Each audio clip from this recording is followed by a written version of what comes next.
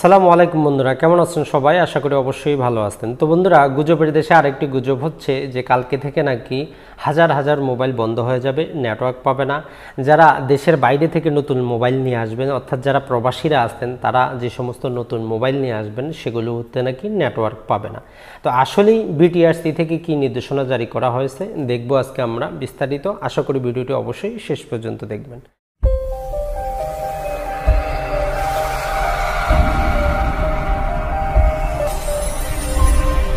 তো বন্ধুরা, সর্বপ্রথমে আমরা যদি নোটিশটি একটু ভালো করে পড়ে নিই। নোটিশটি স্ক্রিনে দেখতে পাচ্ছেন, আপনারা যদি পড়েন, নোটিশটির মূল যে কথা সেটি হচ্ছে 1 আগস্ট মানে কালকে থেকে আপনি যখনই কোনো নতুন মোবাইল ক্রয় করবেন সে মোবাইলটি বাংলাদেশে রেজিস্টার্ড হতে হবে। তো মোবাইল রেজিস্ট্রেশন এটি আবার আমাদের কাছে নতুন বিষয়। তার মানেটা সেটি হচ্ছে যে অনেক দিন যাবৎ যারা বাংলাদেশের যে সমস্ত মোবাইল ইম্পোর্ট করেন, যে অ্যাসোসিয়েশন আছে অর্থাৎ মোবাইল ইম্পোর্ট অ্যাসোসিয়েশন, তারা যেটি দাবি করতেছিলেন সেটি হচ্ছে মাত্র 25 থেকে 30% মোবাইলই বৈধ পথে আসে, অর্থাৎ সরকারি যে সমস্ত ভ্যাট ট্যাক্স আছে এগুলো দিয়ে আসে।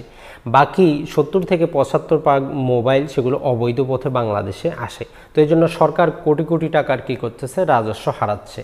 তো এই জন্য তারা একটি ডাটাবেস তৈরি করেছে, অর্থাৎ বাংলাদেশে যে সমস্ত মোবাইল কোম্পানি আছে তারা যেই সমস্ত মোবাইলকে সার্ভিস দিবে সেগুলো তারা একটি ডাটাবেস তথ্য ভাণ্ডারে রাখবে। আপনারা সবাই জানেন যে প্রতিটি মোবাইলে, সেটি আপনার কম দামি মোবাইল হোক সেটি আপনার বেশি দামি মোবাইল, সেটি হোক আপনার আইফোন, স্যামসাং অথবা হুয়াইয়ের মতো কোম্পানি, প্রতিটি মোবাইলেরই একটি করে আইএমইআই নাম্বার থাকে, মানে হচ্ছে international mobile equipment identity number থাকে। যেমন আমাদের একটি পরিচয়পত্র থাকে, সেম মোবাইলেরও একটি পরিচয়পত্র থাকে।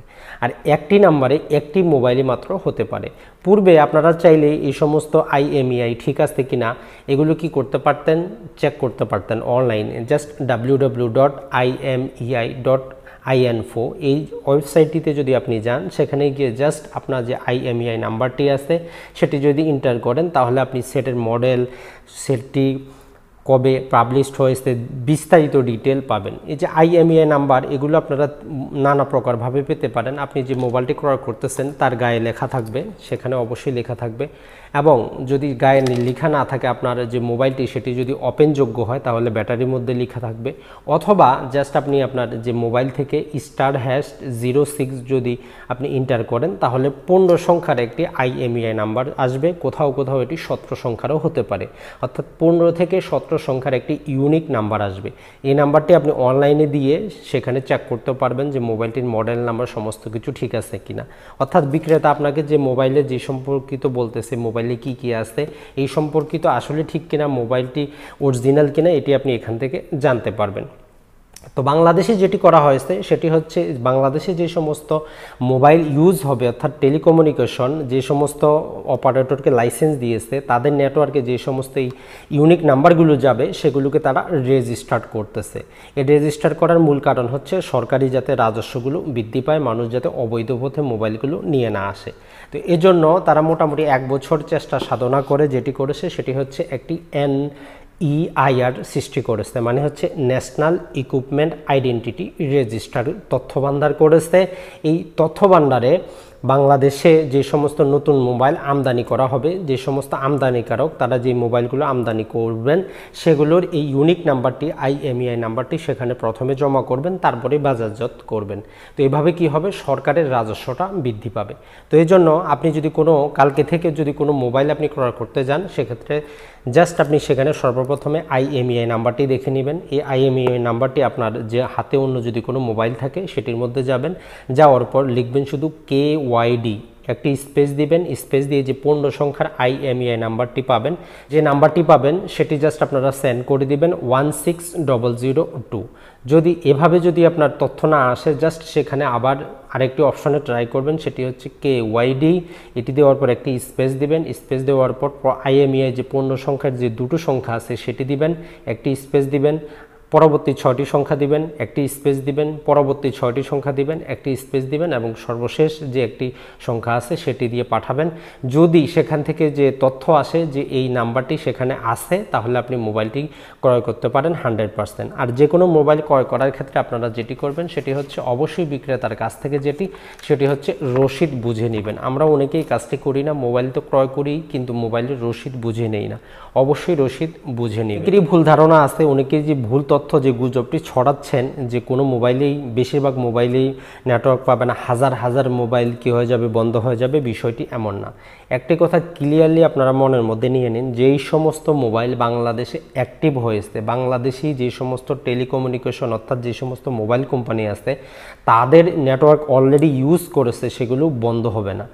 যারা প্রবাসী আছেন, যারা যে সমস্ত প্রবাসীরা হয়তো 2 বছর 1 বছর পর পর বারবার আসেন, ওনার সিমটা যদি, আপনি যদি প্রবাসী হয়ে থাকেন, আপনার মোবাইলটা যদি বাংলাদেশি যে কোনো কোম্পানির সেটে যদি, যে সিমে যদি একবার অ্যাক্টিভ হয়, অর্থাৎ আপনি 2 বছর আগে গিয়েছিলেন যে কোনো গ্রামীণ ফোন অথবা এয়ারটেলের আপনি কি করেছেন, রবির কি করেছেন, একটি সিম ইউজ করেছেন, সেই মোবাইলটা আপনি যদি এখন নিয়ে যান, আপনার কোনো সমস্যা নেই, কোনো প্রকার সমস্যা হবে না। অর্থাৎ যে আইএমইআই নাম্বারটি, ইউনিক নাম্বারটি বাংলাদেশি যে সমস্ত টেলিকমিউনিকেশন অর্থাৎ যে মোবাইল কোম্পানি নেটওয়ার্ক ব্যবহার করেছে সেগুলো অটোমেটিক অলরেডি সেখানে রেজিস্টার্ড হয়ে গেছে, সেগুলো বন্ধ হবে না। এখন কথা হচ্ছে যারা নতুন প্রবাসী আছেন অর্থাৎ যারা নতুন সেট ক্রয় করে প্রবাস থেকে নিয়ে যাবেন দেশের জন্য, তাদের জন্য কি? তো বন্ধুরা, তাদের জন্য এখন পর্যন্ত বিটিআরসি কোনো স্পষ্ট ক্লিয়ার কাট ইনস্ট্রাকশন জারি করেনি।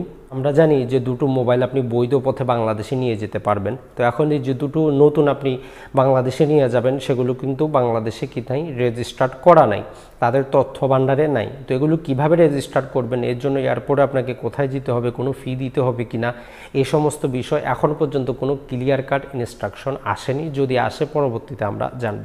তাহলে আপনারা গুজবে কান দিবেন না। কালকে থেকে যদি আপনি বাংলাদেশে থাকেন, যদি কোনো মোবাইল ক্রয় করতে যান, জাস্ট এটি চেক করে নেবেন এবং এটি আপনি অনলাইনে চেক করে নিতে পারেন মোবাইলটি অরিজিনাল না ডুপ্লিকেট। আর জাস্ট আপনার মোবাইল অপশন থেকে এভাবে ক্লিক করে আপনি জানতে পারবেন যে মোবাইলটি বৈধ পথে বাংলাদেশে এসেছে কিনা, বাংলাদেশের তথ্য ভাণ্ডারে এটি সংরক্ষিত আছে কিনা, এবং বিক্রেতার কাছ থেকে অবশ্যই বিলটি বুঝে নেবেন। যারা প্রবাসী আসতেন তাদেরকে বলবো যে আপনি যে দুটো মোবাইল নিয়ে আসবেন সেগুলো রেজিস্টার করতে হবে কিনা এখন পর্যন্ত কোনো ইনস্ট্রাকশন বা পরিপত্র জারি করা হয়নি। যদি করা হয় বা কিভাবে করতে হবে এই সম্পর্কেও কিছু বলা নাই, তবে আপনারা নিয়ে আসতে পারেন। আমরা দেখব কালকে থেকে অর্থাৎ 1 আগস্ট থেকে কি হচ্ছে, সেগুলো বন্ধ হচ্ছে কি হচ্ছে না, তাদের তথ্য ভাণ্ডার কাজ করতেছে কি করতেছে না, সেটি আমরা দেখতে পারবো। তো বন্ধুরা, ভালো থাকবেন, সুস্থ থাকবেন। চ্যানেলটি যদি ভালো লাগে অবশ্যই সাবস্ক্রাইব করে রাখবেন। আসসালামু আলাইকুম।